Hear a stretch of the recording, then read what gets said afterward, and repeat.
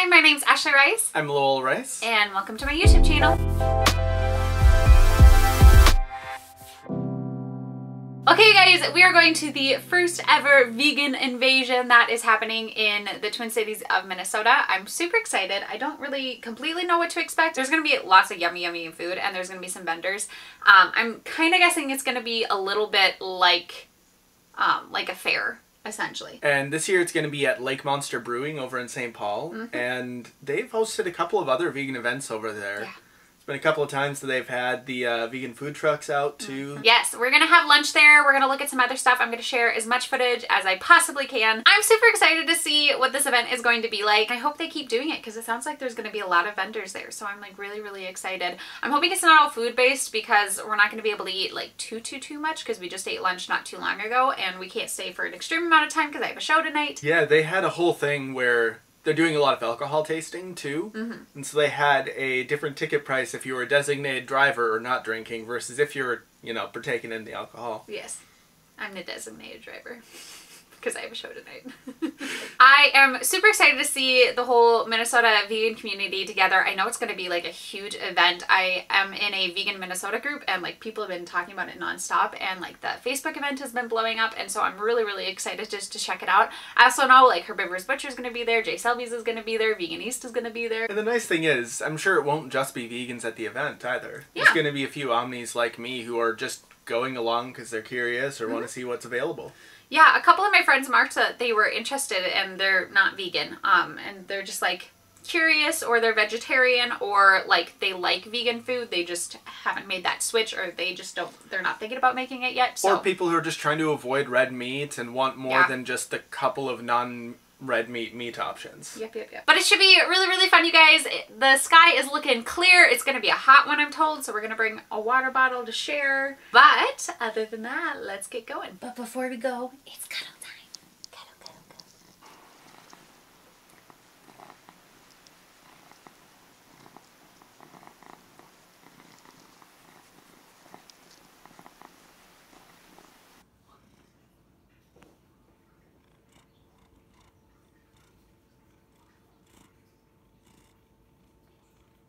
Okay, we're going now. We are finally leaving. Here we go.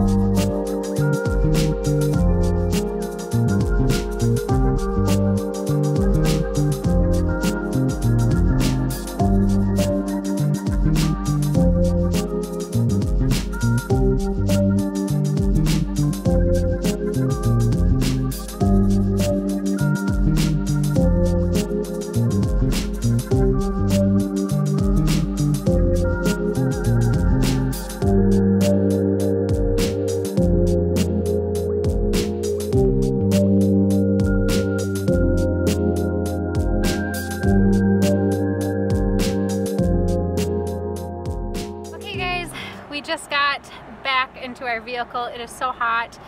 We got here a little bit before 1 because that's when they opened for non-VIP people, people who bought the cheaper tickets, and it is now 3. It is hot.